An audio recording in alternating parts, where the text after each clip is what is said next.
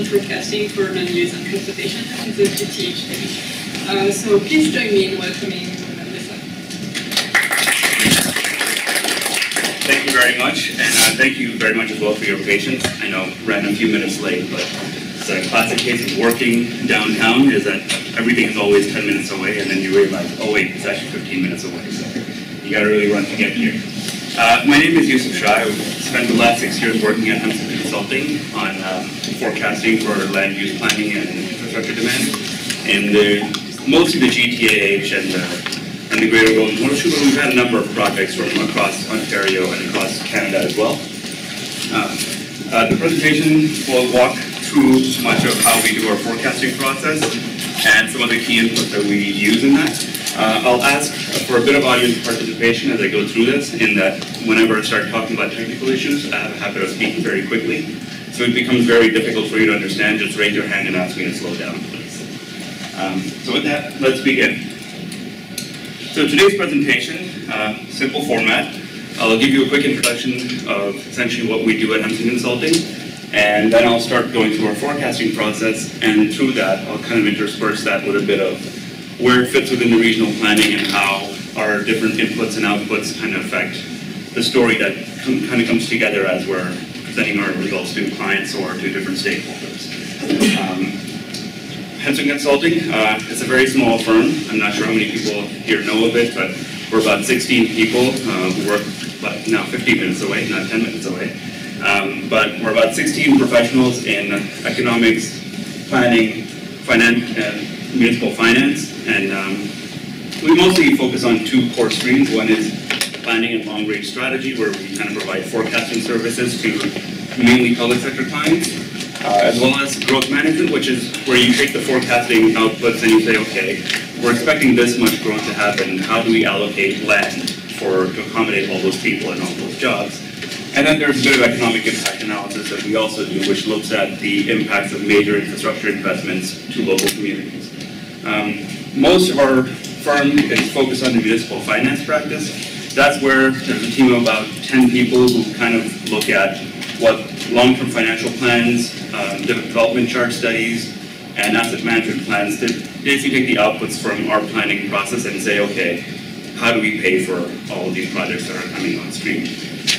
And as for myself, just a quick introduction as well, I'm a transportation planner by background. I started working at Hemson 6 years ago. And before that, I worked kind of on and off in commercial real estate and public policy. So right now, kind of focused entirely on the forecasting aspect. So before we start, a number of sort of ground truthing on what we mean when we say forecasting. There's really three terms that get thrown around based on your familiarity with the process. A forecast is not a prediction.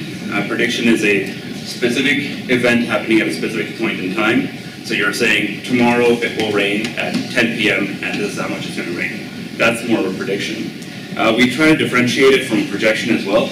Projection, the way we view it, is more of looking at future trends on the basis of what the historical record has been. So the last week it's rained X amount at 10 a.m. Therefore we can assume tomorrow it will also rain X amount at 10 a.m. And then forecasting is where we start to look at different scenarios for the future. So you have an idea of what the past has been, but where do we go into the future if we start to take into account different assumptions? So yesterday, the last week it rained at 10 a.m. X amount, but we know atmospheric pressure is going up, so is that going to change when it rains tomorrow or whether it will rain at all? So that's how we generally look at forecasting versus projections. Why forecast? I'm assuming everyone here is mostly in transportation engineering or planning, so that's an important input for the work that you do, but sometimes this question does come up. From a land use perspective, it's a straightforward way to look at how the market might react to certain policy changes. So assuming you want to increase intensification in an area, would that even work? How would it play out over a long period? So that's where we would step in and say, okay, based on what we know of the local market, here's how things might have to change in order to bring about policy goals that you're trying to achieve. And then on an infrastructure side, really, you're building a piece of infrastructure. It's going to take a decade to go through the environmental assessment process, and then you can actually start building it. And that whole period can take 10 to 20 years, and by that time the demand inputs might have changed considerably. So that's where you start looking into, for example, what would be the effect of induced demand?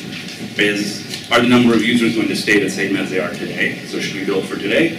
Or are the users going to change 20 years from now? And so we should be planning for that. So those are really the key parts of it, is number one, looking at who you're building for at a certain time later, and then how would those users react to changes in the policy realm and the market as well. So the one work that we're known most for is the growth outlook for the Greater Golden Horseshoe, and those are the quantitative targets that were set for the growth plan.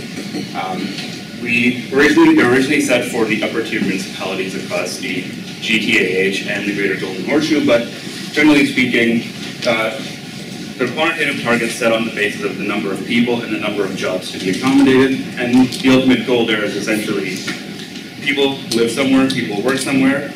We need to provide transportation infrastructure that connects the two groups from where people live and where people work.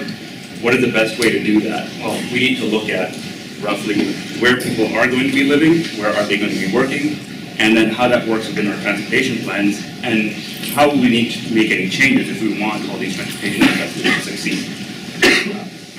So we'll get back to more detail on this later, but this is just a quick introduction of what the numbers essentially look like.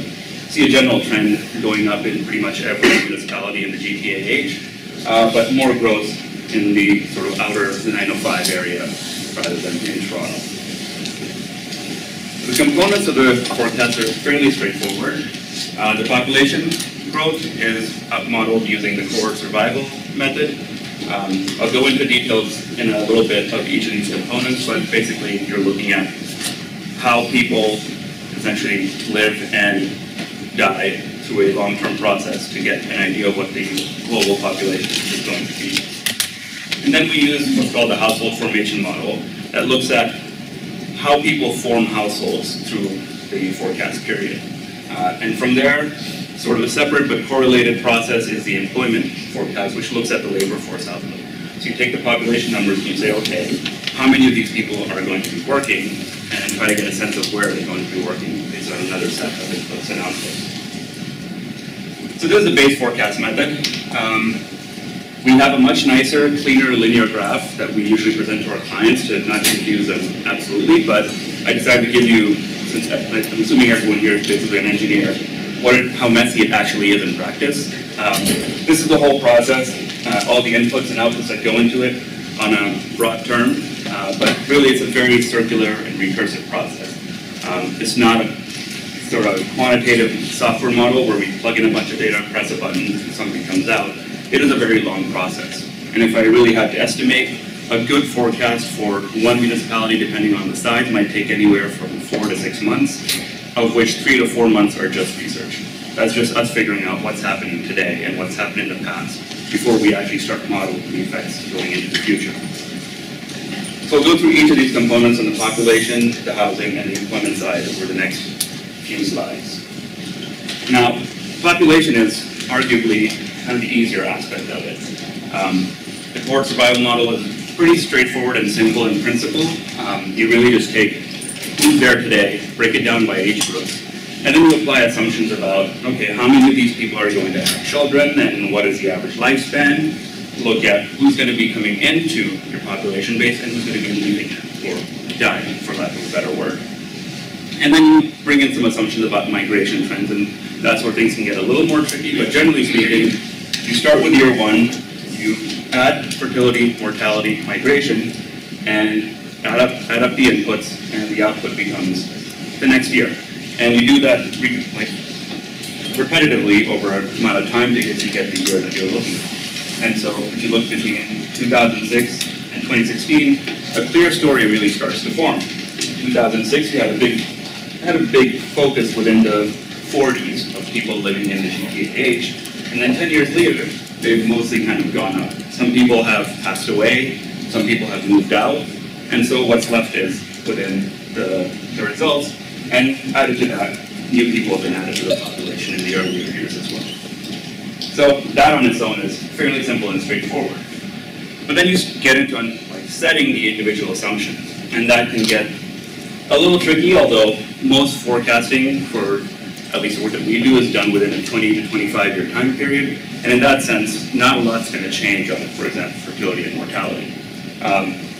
Aging is a given. People will age, and so there's an obvious trend path to follow there.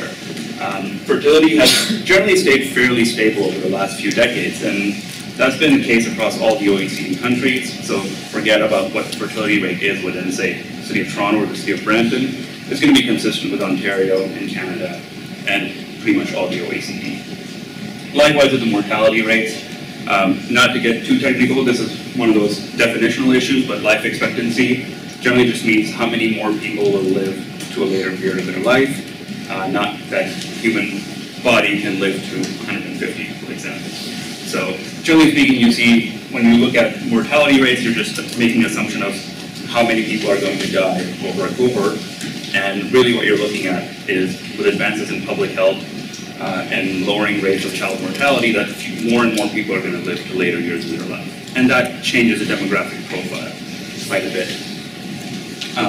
And then there was some talk about being a leveling off where, these rates kind of just stay consistent, mostly with the mortality rates, and everyone just lives to 80 and then nothing changes. But for the most part, as you can see in the historical record, life expectancy has generally continued to decline over the period. So I think the outlook is fairly confident that more and more people will be able to live into later periods of their lives, which does have some implications for public policy.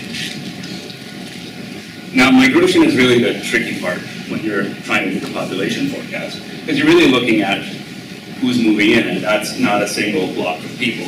There are multiple components to it. There's international migration, which is immigration, and that's mostly set by the federal government of Canada. So you have a universe of people to look at any given period. And then from there, you kind of look at trends within. So interprovincial are people moving between the provinces, and there's also some fairly good historical records from StatsCan to try and build projections on that. And then intraprovincial is people moving within the province. And that also has a fairly good trend line. Most people, at least in the last 20 years, have moved from further out rural areas into the more urbanized areas. So you can kind of assume that going forward for quite a period of time. And from combining all of those three together, you get the net migration rate. And that gives you the input into the cohort survival model of here's the number of people who will have to be added to the population, to the natural base, the fertility and mortality aspect of it. And that gives you your total population. And as I said, migration does have kind of its own dynamic, even within an economic region like the GTAH. So this is migration from 2001 to 2014. Sorry if this is a little bit dated. We haven't received, I guess, the most up-to-date numbers on the annual demographic estimates, but this is the latest chart that we had. But you can kind of see very clear results for Toronto versus the 905 and then the rest of the GTAH is Toronto's a location where pretty much only people in 18 to 29 on net move into.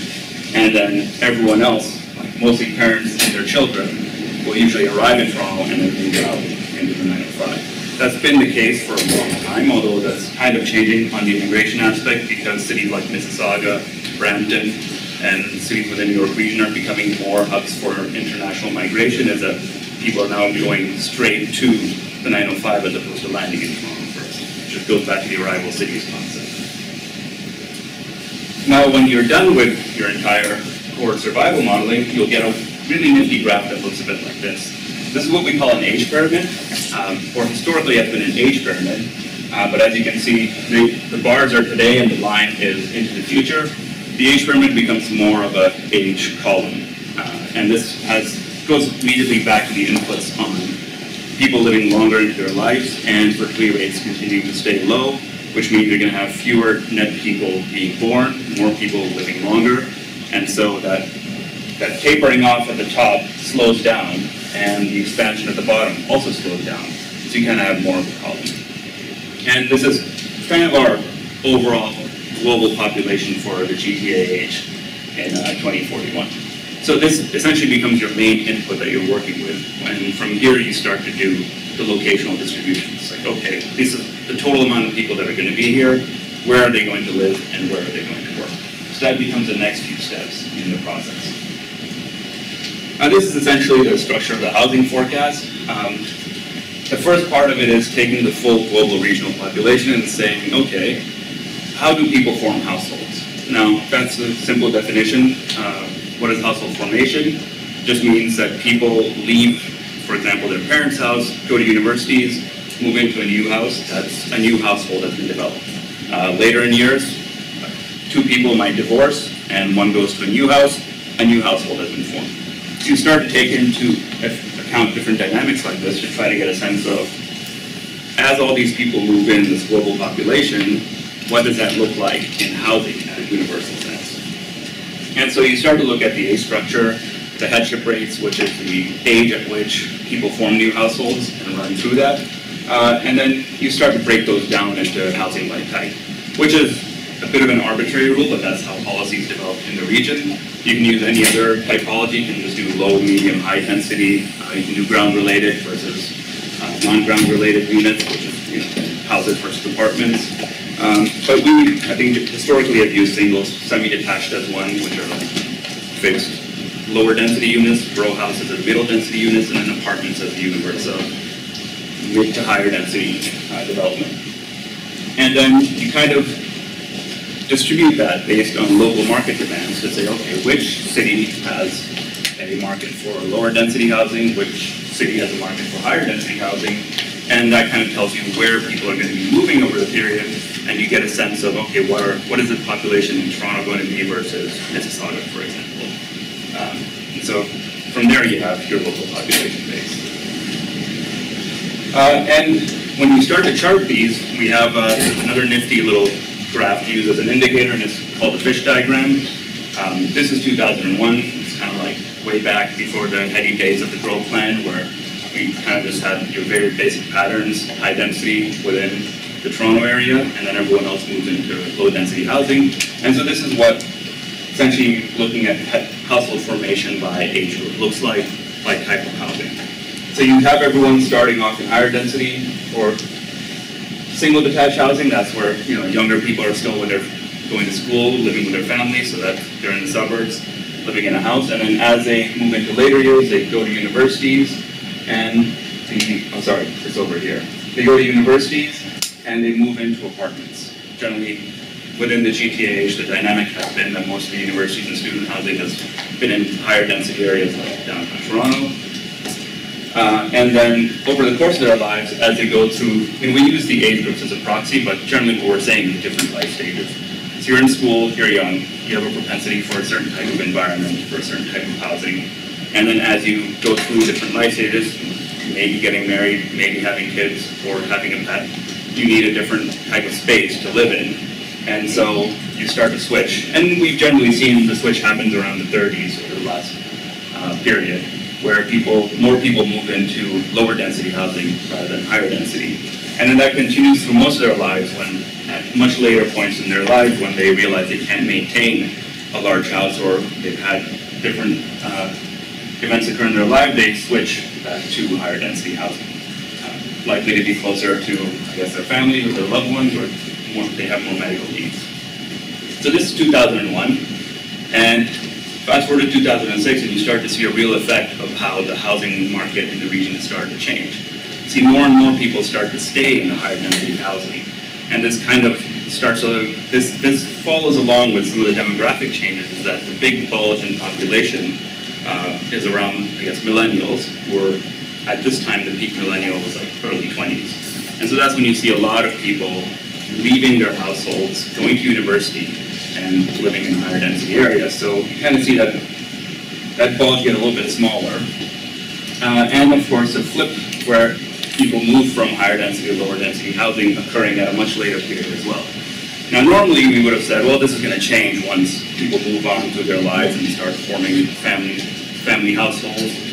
And we'll go back to the 2001 model, but in 2006, when we also passed the growth plan, and there were some interrelated effects there. Number one, we had policy that said, let's try and encourage more people to live in higher density housing. At the same time, there's a lot of changes within the market as well. People prefer to stay in urban areas rather than move out to suburbs. And so, from 2011 to fish didn't get bigger, it just stayed small, and the fin got a little bit larger as well. Although 2011 is a little weird because the census changed to the National Household Survey, and there were some definitional issues with the data, so I'm not sure I want to hang my hat on that too much.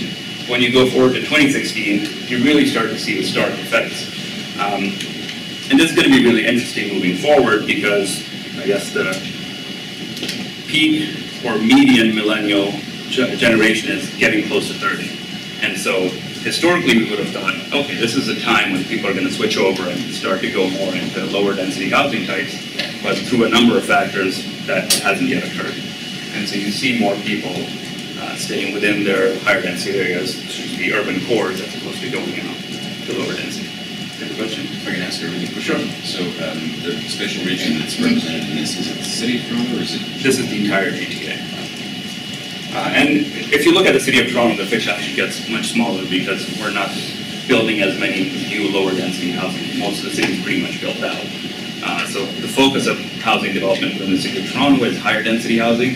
So all of these people are mostly within the city of Toronto, whereas all of these people are mostly within the rest of the GTA. And the really interesting part here is actually the end of the period, or the end of the age groupings, where we would assume that, the whole idea of older people deciding that their big houses are too much work for them, they're going to move into a smaller apartment unit, maybe downtown to be closer to their families, but it's looking like people are staying longer and longer. It might just have to do with the fact that, generally people are in better health in later years and they can maintain their houses for a lot longer, so there's a lot of hypotheses. I haven't actually tested any of these, I'm just speculating, but it is interesting to note that the crossover in later years hasn't happened in 2016. And when you start to run through these on a localized basis, you really start to get a sense of what the local housing markets are like for each of these municipalities. So here we break them up by Toronto, Peel, York, Durham, Halton, and Hamilton within the GTA, and we added Simcoe, Waterloo, and Niagara as well as the major urban area or major population centers outside of the GTA. But you really get a sense of, when you break down each municipality by its housing typology, like there's a certain kind of character to their housing markets. And Toronto's is obvious, it's built out. There's really not much more low density housing you can really fit into the city, so the focus has been entirely on apartments or higher density housing. And then, as you see in the other municipalities, there's been less housing growth over the period because so much of it is being absorbed within Toronto as opposed to continuing that historical trend towards the 905. And in that sense, you also see the amount of higher density, the share of higher density housing going out as well. And the big one here, I guess, is in York region, where I guess Mark and Vaughan are also mostly built out, so you see greater preference for higher density housing there.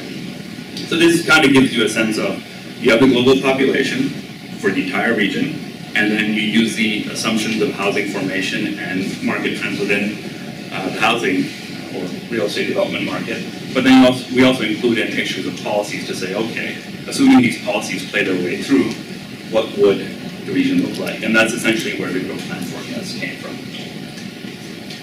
Now, historic trends are adjusted based on assumptions, and we go back to the difference between a forecast and a projection, is we're looking at, okay, we take into account historic trends, but then we're also looking at what kind of assumptions do we need to make for the future.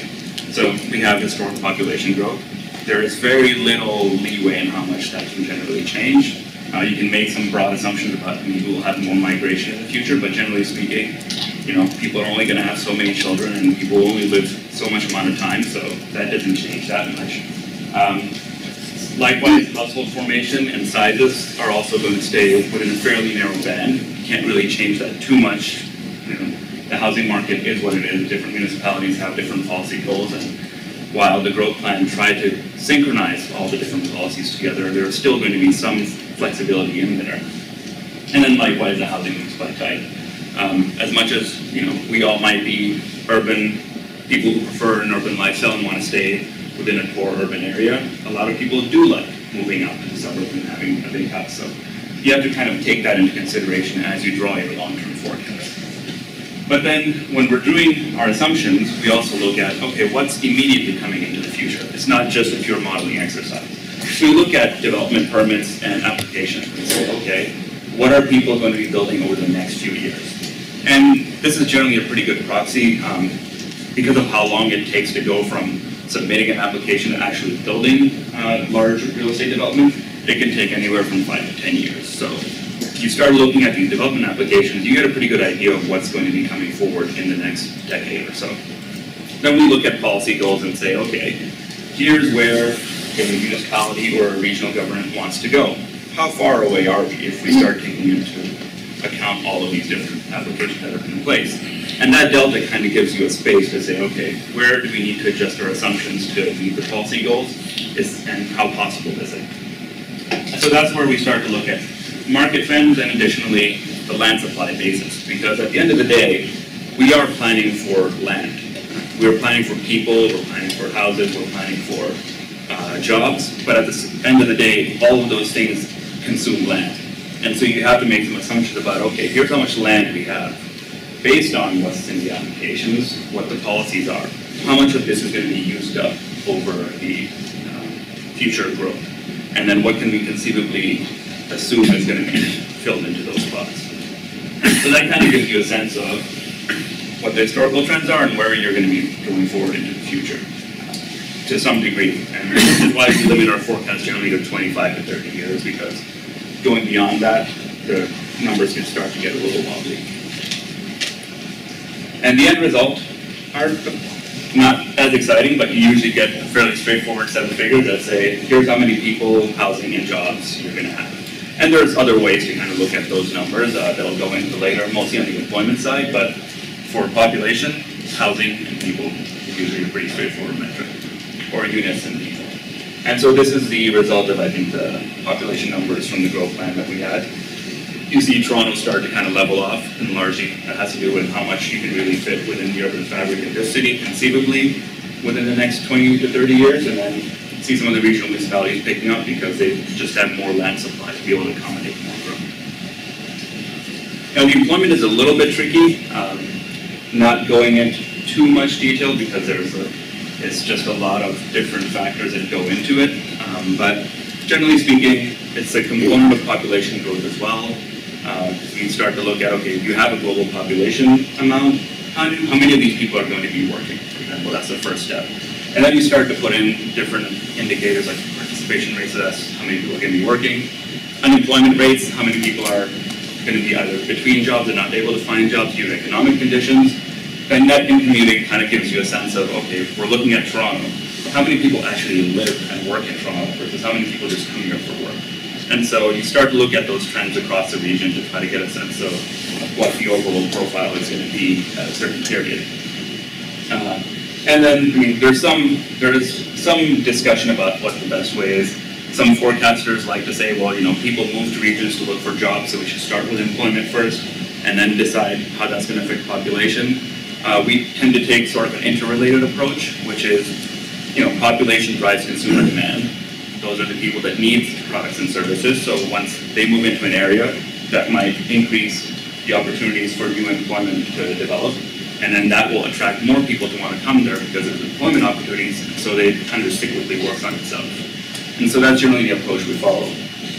And then from there, that gives us the regional population as a broad level, and similar to the housing forecast method, we take that and we divide it up between the different submarkets, or cities in this case, based on how much of different types of employment they can accommodate. And the 4 types there I'll go into on the next slide, or sorry, later.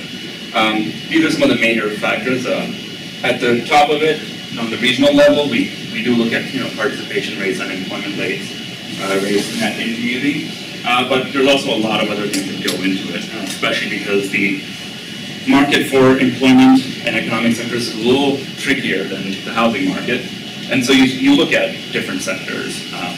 You know, manufacturing generally hasn't been seeing a lot of job growth, but it's actually been doing really well from an economic output perspective. And so you kind of have to take that into account because, you know, in a classic example, you take those giant logistics centers that Amazon uses to ship goods, they're being built all over the place, but they don't employ a lot of people.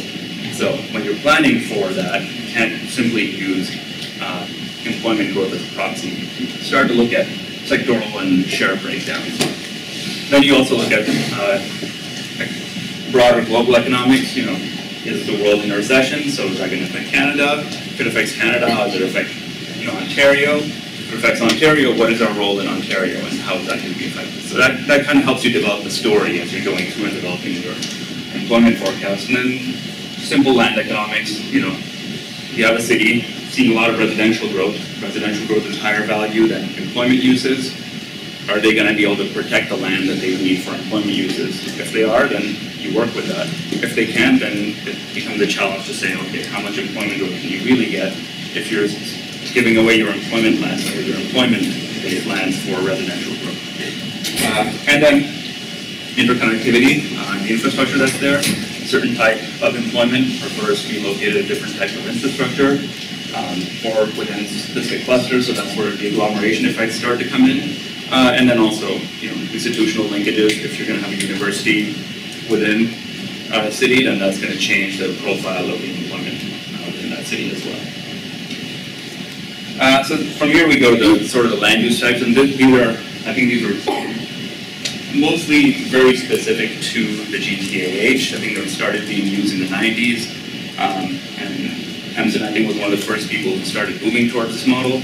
The idea behind this is that we're building, or we're planning for land use planning and for infrastructure planning. And so how do we go from using an industry-based model, so like people working in finance, people doing administrative work, people working in healthcare, from what kind of land uses have a propensity for, or what kind of employment has a propensity for using transit? What kind of employment has a propensity to need highway access?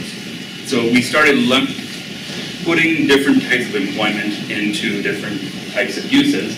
So that's where we have these four categories: major office, which is employment in freestanding office buildings, generally about minimum 500 people in a building, or 20,000 square meters.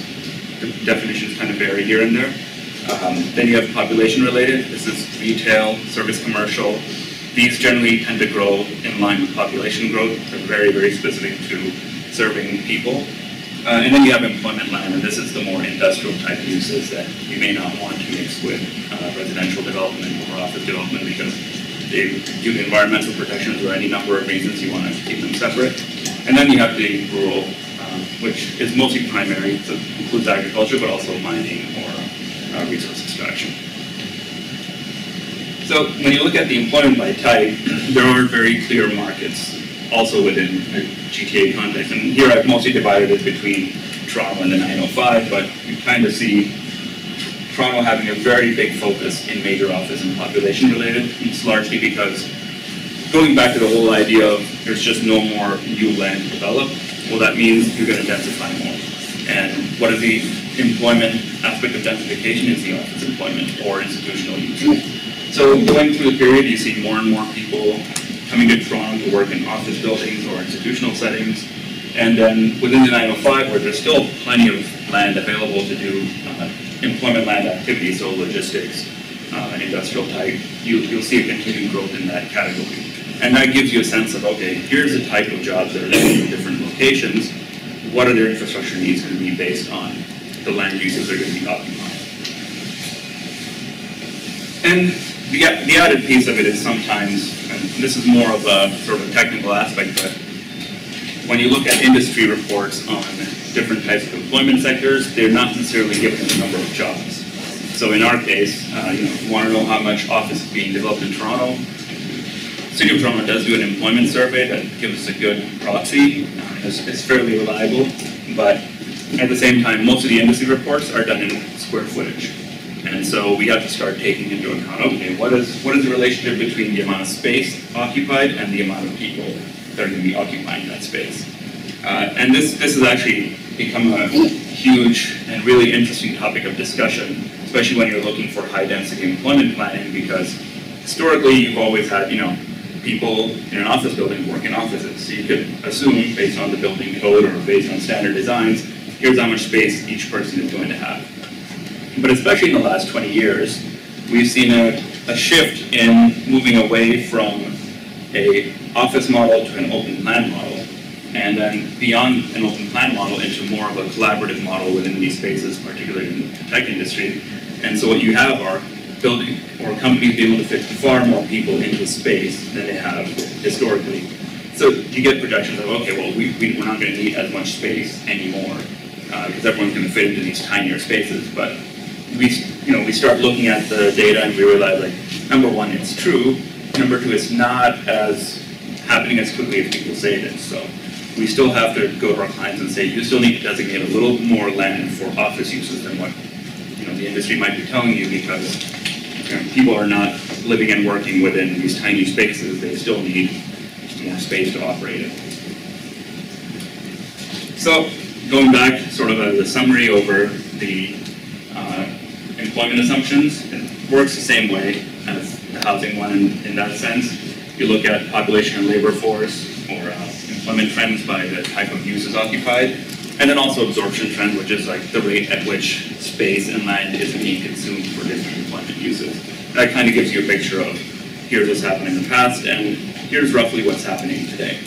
But then going forward, employment is of course one of those categories where everyone thinks a lot is going to change, and so you have to start to really pick at those different variables to say, well, what is actually going to change, what is just hype, and how do we address that? So we do the same thing, look at permits and applications. Likewise, take a very long time to go through the planning process, so you have a pretty good idea what's happening over the next 5 to 10 years. Look at the policy goals. Some places want far more employment, some places are just getting it because they're located in a good location. And that's where it goes into the market trends, and likewise, how much land is actually there to develop different types of employment uses. And once again, the end result, similar. You get a count of employment. Although the funny thing with Toronto is it used to be more of a clean upward sloping line with from the original growth plan projections, but the employment growth within the city has far outpaced what anyone had originally thought, and I think Toronto's going to hit its 2031 target within the next 2 or 3 years. So you kind of see it flattening at the later end, but then if the regional policies for the other municipalities work out the way they are designed, then you would start to see more of a focus on the 905 as well. And then there's an additional aspect to it later, which is called land budgeting. And this is where, once we go past the forecasting aspect, we say, okay, how do you determine how much land do you need? And there's a fairly simple process, although it ends up being more complicated in practice than when you're sitting down to it. But the population side is pretty straightforward. We have policies that say we need to have X amount of people living within urbanized areas, and then X amount of people can go occupy new areas. And this is based on the older version of the growth plan. They've increased the intensification rates to 60% in many places. But generally speaking, you will take your population for the city, 40 to 60% in the urbanized area, the rest into the greenfield areas. And then from there, you make some assumptions about, okay, how many and what type of housing do they occupy? How much land does that need? What kind of community facilities do they need? And then altogether, how much land is going to be required to accommodate those houses? And likewise for employment, what can be accommodated within the existing urbanized area? And then what do you need to land for? So, simple, like going back to why I undertake these analyses. The key issue is really the effects of the aging population on planning and policy. Demographics are going to change over a period, and so what does that mean as we're doing our land use planning? What you see is testing the relationship between demographics and different types of work. When we go back to the fish diagram, one of the things that you might find is very similar to the number of people occupying apartments through their lifetime is also the number of people using transit through their lifetime. It's generally going to be a fairly similar graph. And so you start to test, okay, will that change? Are we going to see more older people using transit, or will there just be a shift because they can't do all the multiple trips that they need to do within the location that they're not going to be living in? And then also more on the finance side, but fewer people paying income tax as the number of retirees starts to surpass the number of people working, and a smaller proportion of people with work-based health plans, so what that means for a public health perspective. But generally, mostly we're looking at changes in the physical environment in where and how people live, and then where and how they work. That in a nutshell is our entire process. It's open to questions if you have any.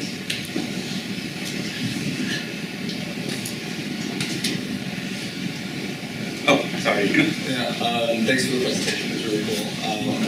You touched on this when you were talking about those housing fishes. Yes. I was wondering how the lack of full census in 2011, broadly speaking, affected your analyses, and what you guys have to change with the lack of information there. Sure. The census was, I think the issue with the census more had to do with employment. The housing was mostly okay, but it had the more aggregate you go, so at the regional level, you got a better sense of what was happening, but then once you started going to submarkets, that's when it started to break down. So in that sense, we don't rely only on the census. We also look at other indicators, so CMHC housing starts and completions, kind of balance the two out to say, okay, what's been in the CMHC tables for the last 5 years, and where should we be today? Compare that to the census and say, okay, what's the difference? Likewise, speaking to the planners and getting their building permit information to say, okay, what's been built, when was it built, should it be showing up in these numbers yet or not? And I mean, I mostly, I guess, kind of talk about this like a quantitative exercise, but it is a heavily qualitative exercise as well. A lot of our inputs are dependent upon speaking with different policymakers, planners, people in different divisions, so talking to the water people and saying, okay, when are you expecting capacities to increase in certain areas? Talking to the planners to say, what are you expecting to happen within this secondary plan area, for example? And also in some cases, just talking to industry representatives to say, where are your clients looking for housing, for example? So you take all of that together and kind of gives you a cohesive picture of what's happening. And in that effort, you kind of start to smooth out inefficiencies within individual data sources as well.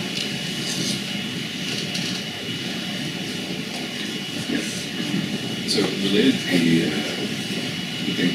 the population getting older over time, when you speak to clients, are they trying to plan for individual staging? I guess it's less on the forecasting side, more on what's actually getting built. Like, are they thinking more walkable communities for 9-year-olds? Or? Yeah, and that is definitely a component of it. I guess it's challenging because oftentimes we're part of an entire consulting team, so we'll prepare this analysis, we'll hand it over to the rest of the teams, so the transportation planners, the urban designers, and the policy planners, and then they'll start to play around with those numbers, or I guess those ideas. So we'll be privy to those conversations, but absolutely they'll start to look at it and say, okay, what can we assume within, say, the houses that we're simulating here? And that's if they, I mean, generally, we do this at a municipal level, but then when we're working on the transportation side, we do distill into a traffic zone level. And that's when they start looking at individual neighborhoods to say, okay, is this going to be a neighborhood full of much older people who have different requirements for transportation and access needs, and then how do we then address that from an urban design perspective? So that would feed into the conversation. I guess I'll say thank you very much. All right.